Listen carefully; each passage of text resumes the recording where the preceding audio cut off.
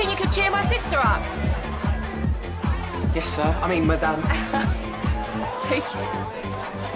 She okay? Yeah, she's fine.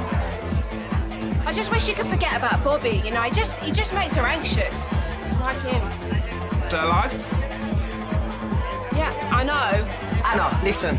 Do not worry about Bobby. He will be in touch, I swear. What is it? Sometimes I just feel like he's a million miles away and he doesn't even try and close the gap. Yeah, but that's just Bob. You know, listen, he loves you to bits, you know. I know. And he is an oddball. We know he's an oddball, but that's why we love him, innit?